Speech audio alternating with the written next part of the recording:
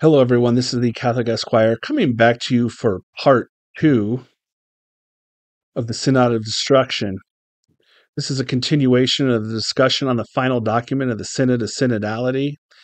In part 1, I talked about where they're claiming this authority from and how Francis is claiming this is all part of the ordinary magisterium now, and the reason why he chose not to issue his own document and just sign his name to this one. I wanted to continue with a discussion of the document itself to show you today really how this isn't so much about changing anything on women as ordination or even changing the mass. Not yet. That's not the purpose of this process. The purpose of this process, as I explained, was to change the structure, the entire way the church operates throughout the entire world, from the lowest level of the parish priest, the lowest level of the parishes, all the way up to the top. And this is the plan they have in store, and they intend to implement it. And some bishops are already saying they're going to start implementing this right away. So let's take a look at the document. Let's go back to it, and I can show you what I'm talking about. Okay, we are looking now again at the Synodality's final document. You'll recall in part 1, we already talked about paragraph 22, which was where it talks about the sense of the faith, giving them their authority, the authority to actually make decisions on matters of faith and morals and church government. So we're going to go ahead and start now at paragraph 26 today. And this is one of the more controversial paragraphs because this is the one talking about liturgy. And it says in there, in the full conscious and active participation of all the faithful, in the presence of different ministries and in the presidency of the bishop or priest, the Christian community is made visible, whereby a differentiated co-responsibility of all for mission is fulfilled. For this reason, the Church, the body of Christ, learns from the Eucharist how to join together unity and plurality, the unity of the Church and the multiplicity of Eucharistic assemblies, unity of sacramental mystery and variety of liturgical traditions, unity of celebration and plurality of vocations, charisms, and ministries. A few things in this paragraph to keep your eye on. You're going to see references throughout this document to presidency or presiding in connection with a bishop or a priest. And you see that here with this reference to presidency of the bishop or priest. Now, traditionally, you would always say a priest or a bishop celebrates the Mass, but we all know since the Second Vatican Council, it is more common to hear talk of how they preside over the Mass. Because remember, presidents, or those who preside over an assembly, they're there not so much to do the work, but more to coordinate the work of other people. This is assembly theology. This is one of the errors that got filtered into the Second Vatican Council and found its realization in the new Mass. I'm not here to talk about that today. What I'm here to talk about and tell you is this concept is now going to be filtered in throughout every other aspect of the church, not just in the liturgy. But here they're talking about it in the context of liturgy. Also, this term co-responsibility, you're going to see co-responsibility a lot in this document. A co-responsibility refers to laity working with bishops in performing functions and tasks in church governance and making decisions. And so you're going to see that a lot. So whenever you see co-responsibility, no, they're talking about laity and clergy working together. They both have responsibility, whereas most of the situations they're talking about used to be functions and tasks reserved to the clergy, you see.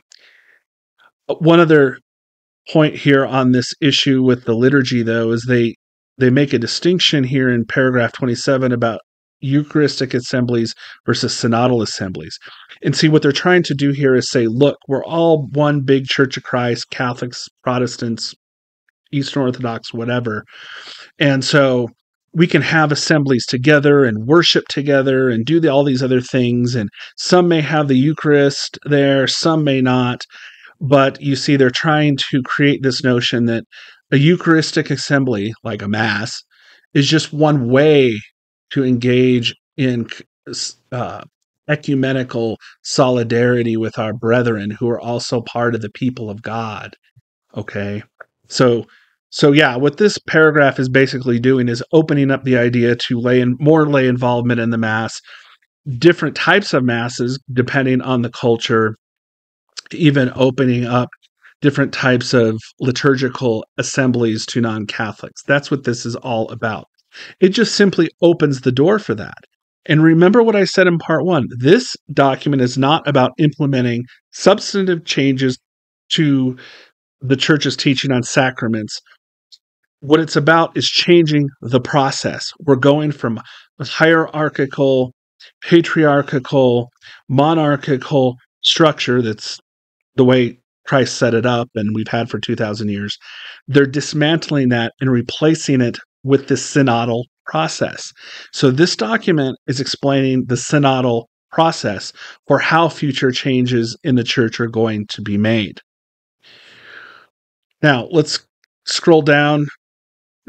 You'll see this reference: deepening the link between liturgy and synodality will help all Christian communities. That's what I just said. In the diversity of their cultures and traditions, to adopt celebratory styles that make visible the face of a synodal church.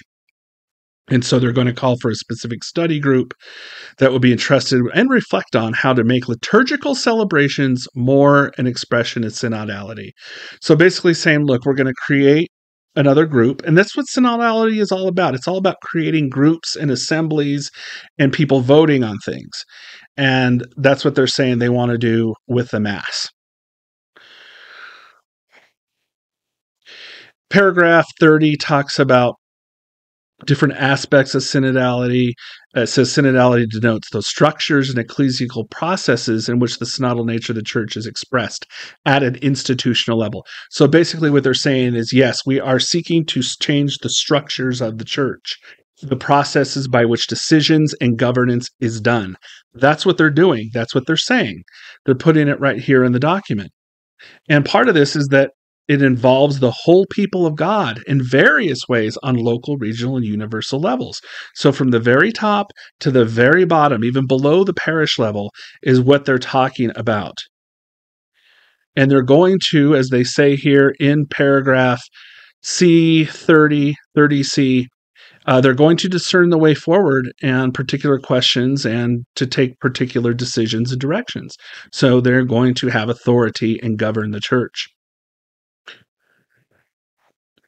If we go down to paragraph 36, you're going to see a reference here that the synodal process has a desire to expand possibilities for participation and for the exercise of differentiated co-responsibility by all the baptized men and women. So all the baptized men and women, that's Protestants.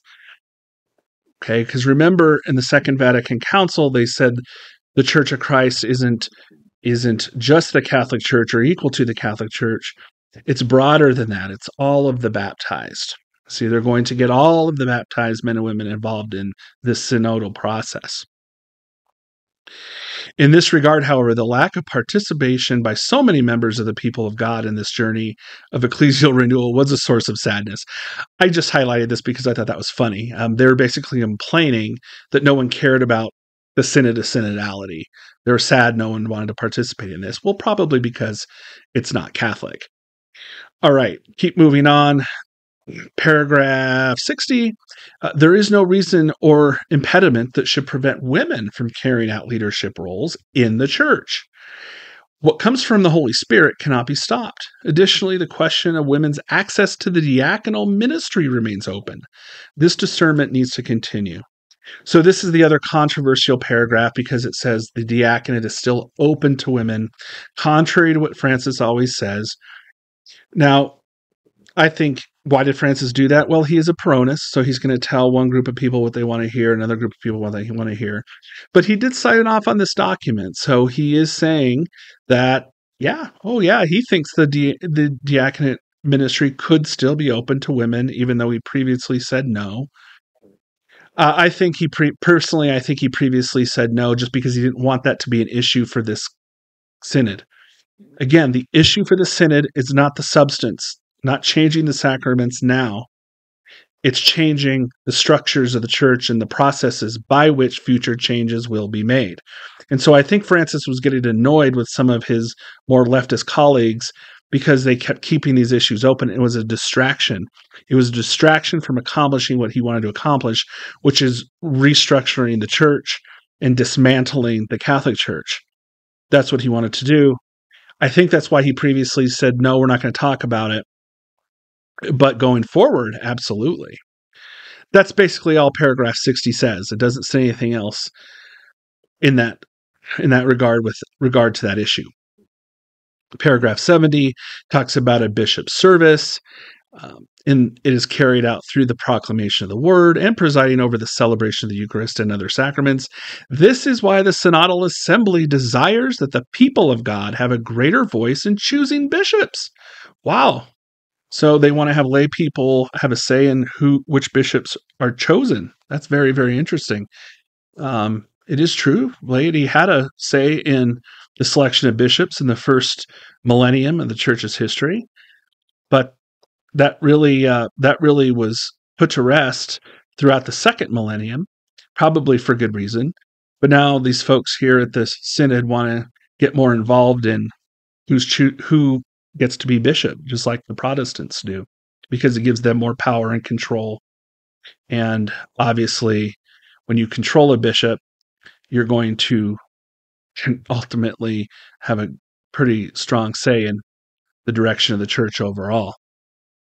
Continuing on down to paragraph 74, a more active distribution of tasks and responsibilities and a more courageous discernment of what properly belongs to the ordained ministry and what can and must be delegated to others will enable each ministry to be exercised in a more spiritually sound and pastorally dynamic manner. What they're saying here is they want to take away functions and tasks from priests and clergy and give them to lay people, and including decisions including with respect to the decision-making processes.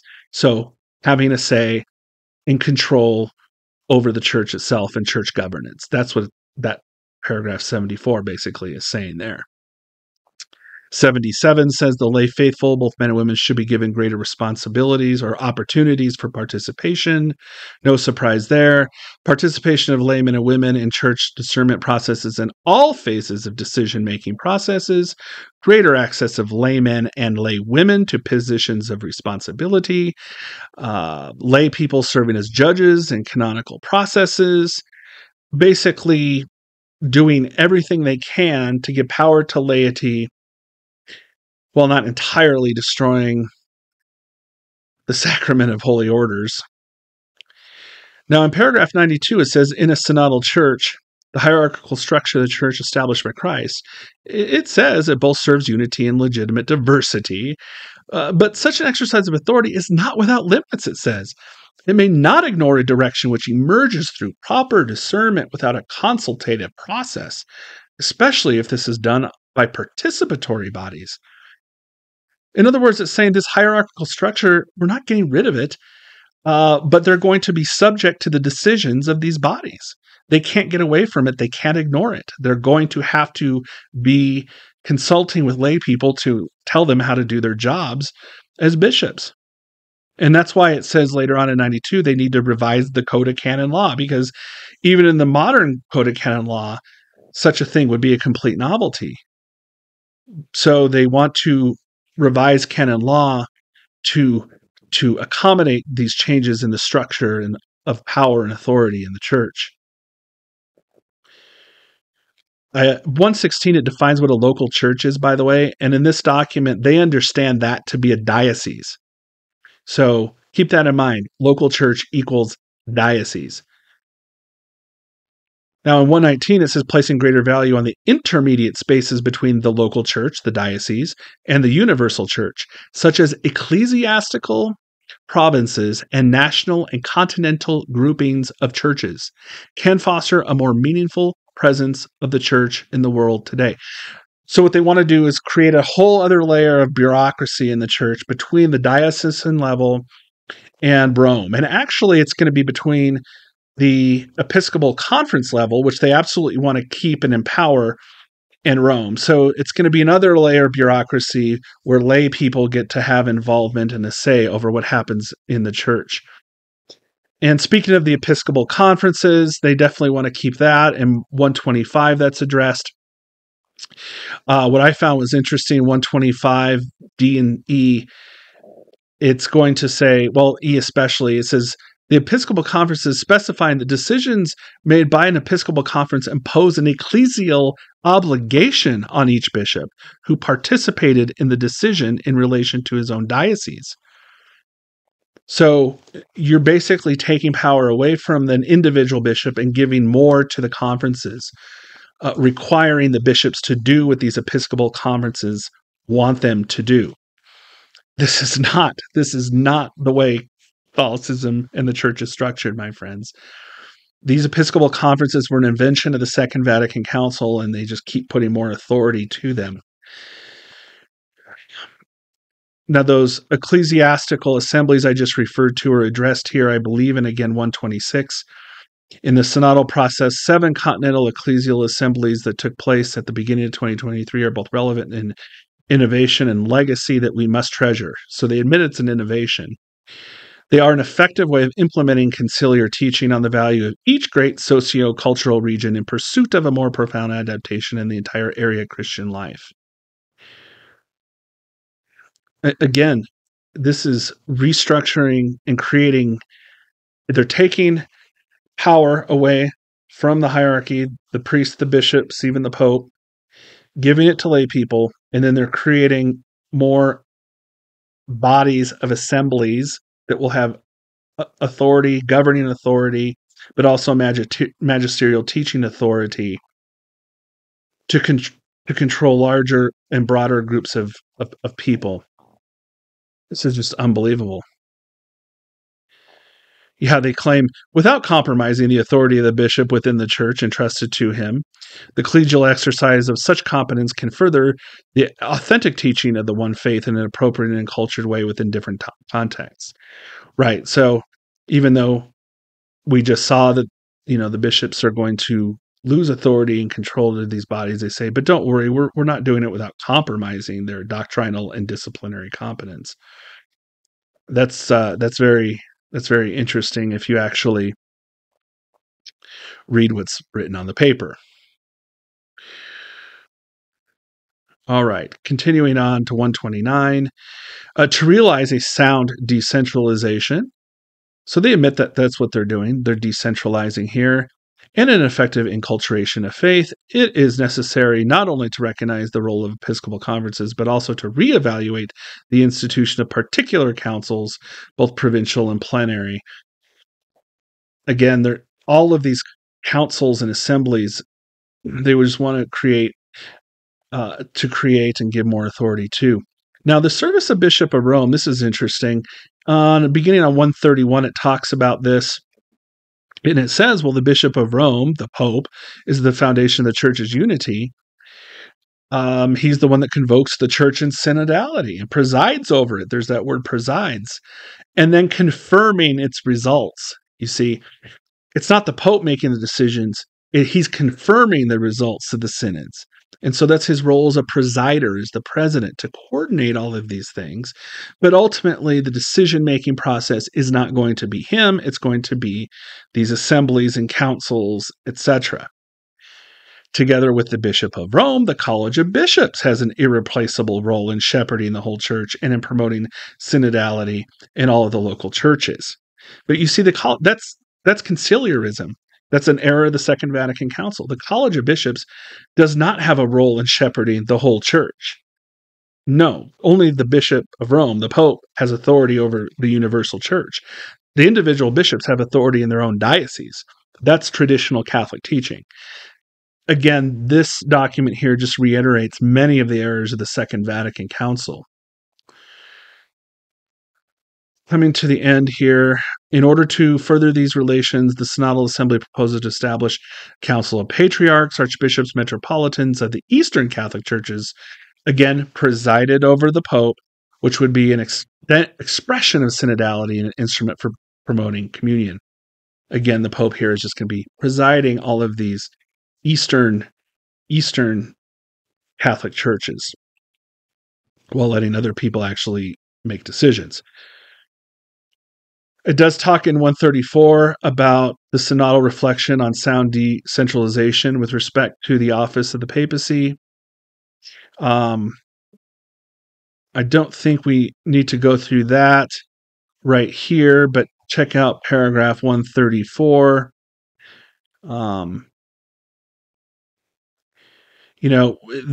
Again, what they really do is defer back here to the Bishop of Rome document. I already did a video on the Bishop of Rome document. I explained to you what they're attempting to do is dismantle the papacy itself. They claim for ecumenical reasons, but I also say it's part of deconstructing the Catholic Church, which is the ultimate goal. So basically here they're just saying we're going to rely on the Bishop of Rome document, go back to that and read it, but we agree with everything that's in there. Again, if you want to know about the Bishop of Rome document, go check out my video under that title. Formation and synodality in the Church's synodal style will make people aware that the gifts received in baptism should be put to good use for all. So with the last part of the document here talks about how all of this synodality stuff needs to be taught to the lay people. It needs to be taught in seminaries. It needs to be taught to the priests. We need to have lay people involved in selection of candidates for the priesthood. That's paragraph 148. Talks about avoiding incorrect information in paragraph 149. I'm sure that's people like myself, Taylor Marshall, other traditionalists online. Basically says we need to present online information reliable ways. So we don't want our seminarians or lay people listening to people like us. My friends, I went through this very quickly. I did want to try to keep this around 20 minutes, but I just wanted to give you a quick summary of what's in this document and how it's changing the entire structure of the Catholic Church. And so with that, we can conclude. I will just summarize all of this again for you from part 1 and part 2. What happened with the Synod of Synodality was an attempt to restructure the entire Catholic Church, the way it's governed, the way the magisterium operates, and most importantly, who participates in that process. The biggest problems, the biggest issue here is essentially the empowerment of lay people at the expense of the clergy, including the priests, the bishops, and even the Pope himself. Now, I know many of you might be thinking, well, that's not a bad idea given the current situation. But please remember, it's a very, very bad idea because the church was established by Christ for a reason. There is a reason why we have a hierarchy, a patriarchy. We don't involve women in leadership for a reason within the church. There is a reason we don't involve lay people in the church for a reason. This was established by Christ, and it's what always has been the case for 2,000 years. What's happening here is an attempt to dismantle the church, deconstruct it, and create something entirely new. And as you know, as I pointed out in the first part to this view of the document, Francis supposedly says this document itself now is part of the ordinary magisterium, which binds all of us. But of course, we cannot agree with anything that contradicts the teachings of our Lord Jesus Christ or the traditions of the Catholic Church, including the First Vatican Council. And so, my friends, continue to pray that all of the faith will remain strong in this, that there will be an appropriate pushback from all Catholics throughout the world against this insanity, and continue to pray for the conversion of those who seek to destroy the faith, destroy the church, and create something entirely new, entirely foreign, that quite frankly resembles a lot like a ministry of Antichrist. Thank you for listening to the video. Subscribe to the channel. God bless.